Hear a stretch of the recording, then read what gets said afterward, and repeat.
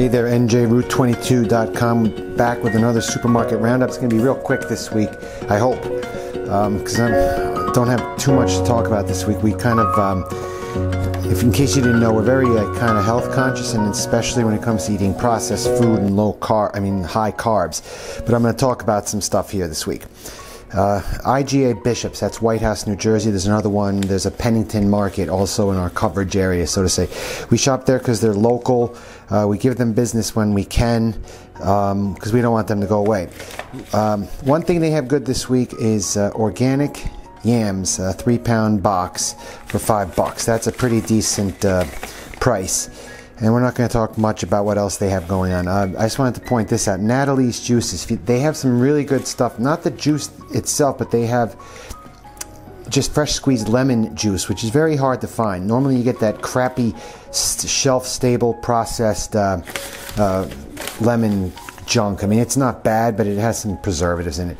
Okay, King's, we try not to shop at. We do quite often, actually, because it's convenient. However, they're very expensive, and I say that every week. But there's one good deal this week, and I always say watch out for the buy one, get ones, BOGO, BOGO, whatever you want to call them. I don't know what's going on with the rest of it, but this right here, the White Cloud. White Cloud is a relatively new rebranding for the paper towel market and toilet paper market. And they're very good. The quality of construction, especially like it's details like the roll itself, you know, the roll that it's on, they're stable. They don't get all crumpled and frumpy, but they have a good price that's better than ShopRite on sale. It comes out to about $6.49 per package, and they're very good. And they're not quite bounty, but the toilet paper is great, and so the paper towel is fantastic as well. I highly recommend you buy those while they're on sale. You won't be let down with those. Okay, and lastly, let's talk about ShopRite here. I'm not going to get much into a lot of their stuff here because each week that goes by I get more and more dismayed by big food, like the big companies like Kraft. I wouldn't buy Kraft shredded cheese. I mean, God knows maybe the ShopRite cheese is made by Kraft and I'll look like a fool, but it doesn't say Kraft on it. So, and here's another thing I'm going to talk about soon. It's butter. This is a great deal for butter, but you got to be extremely careful because I mean, most people like salted butter, and so do we, but there's probably only 1 or 2 brands that have a good salted butter. If you're going to buy the non-sea salted butter, always buy unsalted and use your own sea salt on. I'm telling you, salt plays a huge role in your life. And we're not going to talk about processed food or anything like that. I didn't see any great deals on meat. God knows, I mean, there could be a whole argument made about the quality of the meat, and we should buy, you know, free range, local meat, and there's like a buffalo farm nearby, and there's all sorts of stuff that we should or may consider.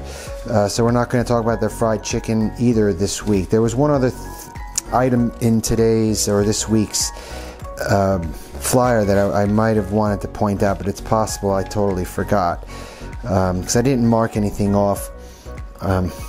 There was something that I wanted to show you guys, but like we try to stay away from almost all canned food, almost all packaged food, and yeah, that may seem like a boring thing or maybe difficult with a family if you have kids, but you can do it. You just have to limit the foods that are addictive, like soda, like chips, like bread. I mean, though each time you eat a drink of soda or eat chips or bread, it's minutes before you're hungry again. This is why people are like, I'm telling you, the whole country's a big land monster. It's getting worse by the month. I see it. It's happening.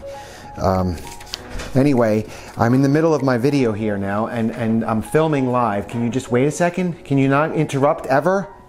That's gonna go. I'm putting that on my video so everybody can hear it, because it's like I interrupted all the time. Anyway, I lost my train of thought. This video's over. Until next week.